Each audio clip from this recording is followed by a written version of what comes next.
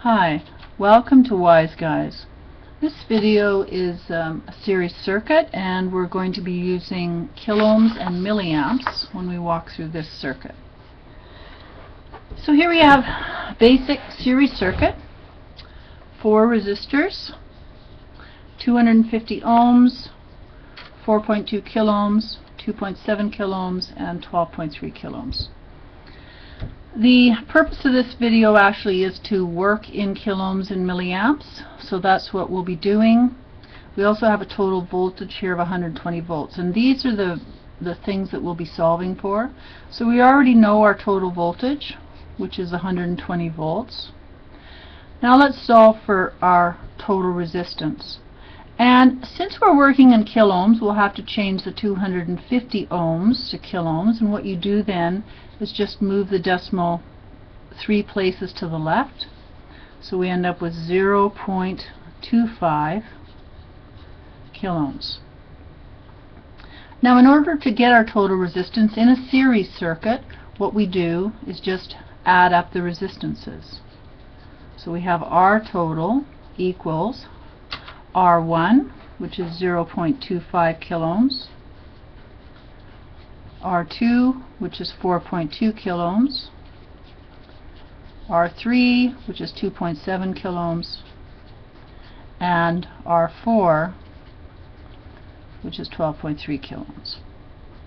Now when you're adding them up, all you need to do, of course, is just add up the numbers because they're all in kiloohms. So we have 0.25 plus 4.2 plus 2.7 plus 12.3. Okay, there we go. 12.3 equals 19.45 kiloohms. So that's our total resistance. With that total resistance, we're going to solve for our current. And again, we're using Ohm's law, E equals IR, and we get to the point where we're solving for power, we'll be using these formulas. So using E equals IR, if we want to solve for current, we just divide both sides of this equation by R. So we end up with I, current, and that's total current, equals our total voltage divided by our total resistance. Total voltage is 120 volts, and total resistance is 19.45 kiloohms. So we take our 120 and divide it by, now it's 19.45, and then the K for kilo is we push the button, the exponent button, exponent 3, that gives us 19.45 times 10 to the 3. Divide it, and we end up with 6.17. So 6.17, and we have 10 to the minus 3 here, which tells us that it's milliamps. So 6.17 milliamps, and there's our current. Now once you've solved for current, so resistor and current, once you've solved for current, it's a really good idea to just save it in your calculator. So we're going to store in the memory our current because we'll be using it a lot. So we've solved for resistance and solved for current. So I'm just going to write this down here. I total 6.17 milliamps. Alright. So now the next thing we're going to do is solve for the individual voltages. We've got our total voltage, our total resistance, and our total current. Now we'll solve for the voltage across resistor 1, resistor 2, 3, and 4. And we'll do that again by using Ohm's law. So voltage 1 equals R1 times I total.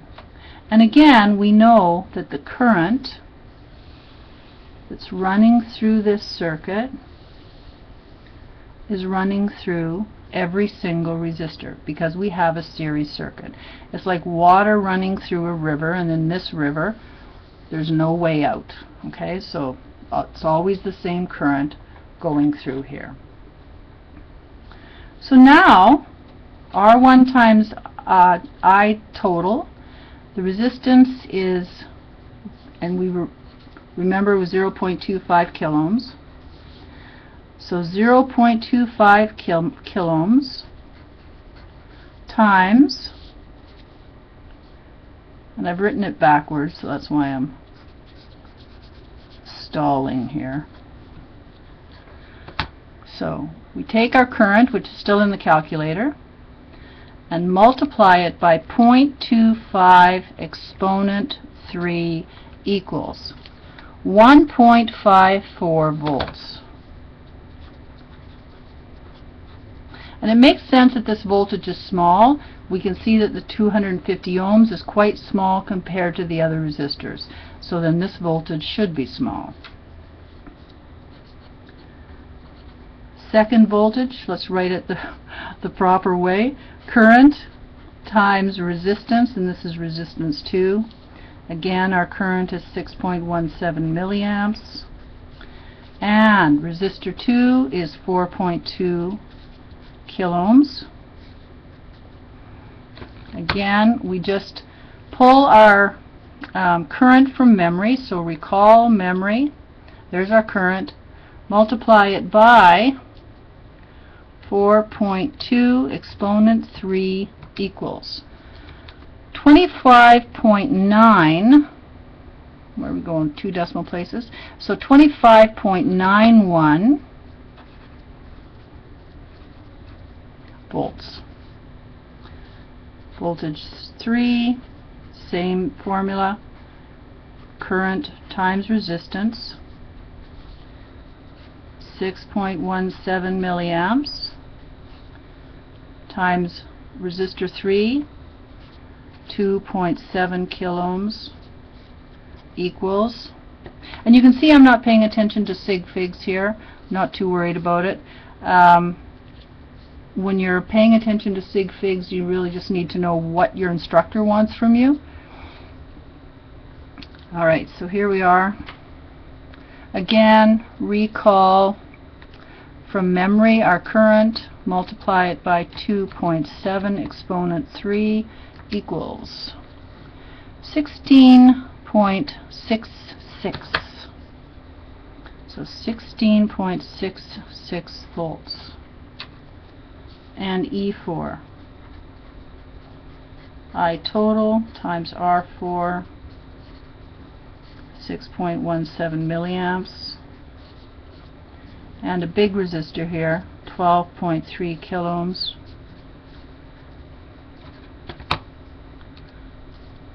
Recall our current and multiply it by 12.3 exponent 3 equals 75.89 volts. Now we can see large resistor, large voltage. Now it's always a good idea to do a check. We're going to add up all these voltages. What should they equal? They should equal around 120. Depending on how many decimals we used, we'll be close. Alright, so 1.54 plus 25.91 plus 16.66 plus 75.89 equals, holy smokes, look at that, 120 volts. That's pretty good. Normally you don't get it so close, but because we rounded to 2 decimal places, that's why it's looking good. So, last piece, we've solved for all the voltages here. Last piece is power. So power 1, and power normally I use either voltage times current for power formula, or depending on the circumstances I might use this. You can also use power equals E squared over R, but I find that usually it's these ones that I'm using, but it's whatever works for you. So power 1, I'm going to go with voltage 1 times the current, and that would, of course, would be the total current. So the voltage 1 is 1.54 volts, and that's multiplied by our current, which is 6.17 milliamps. Again, that's the wonderful thing about this memory, is here we are working with current again, and it's in memory. So we have our current, which we're recalling, multiplying it by 1.54 equals. So we have 9.50, and we have 10 to the minus 3 here, which tells us it's milliwatts. Okay, so 9.50, yep, 0 milliwatts.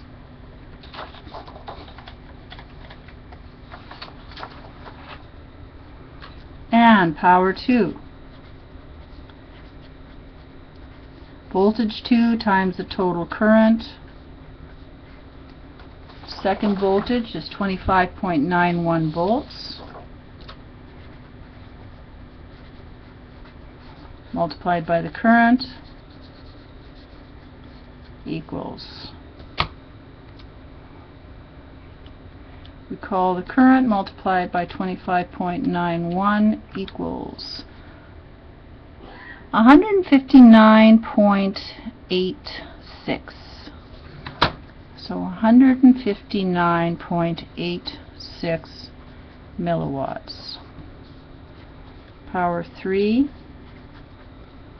Voltage 3 times current, and third voltage 16.66 volts times our current equals times 16.66, 102.79. So 102.79 milliwatts. And last one, power across the resistor 4, E4 times I total. Okay, what's that voltage? 75.89 volts times our current. This is obviously going to be a larger one. 75.89 times, recall, current equals 468.22. 468.22 milliwatts. Now it's a good idea to do a check. So you add them up, and of course all we're doing is adding up the numbers because they're all in milliwatts. 9.5 plus 159.86 plus 102.79 plus 468.22 equals 740.37 milliwatts. Now at this point it's a good idea to do a check. And the check for total power, and that's what this is total power. The check for total power is total voltage times total current. 120 volts times 6.17 milliamps. 120 times, recall the current, equals, let's hope this is right, 740.36 milliwatts. Okay, that is close enough. Okay, so all this does, this piece just says, okay, I'm good. Everything's fine here. As long as these two equal one another, you can be very confident that your circuit is correct. And there we go. That video is Where's the Glasses? That video was brought to you by Wise Guys, and I hope you have a fabulous day.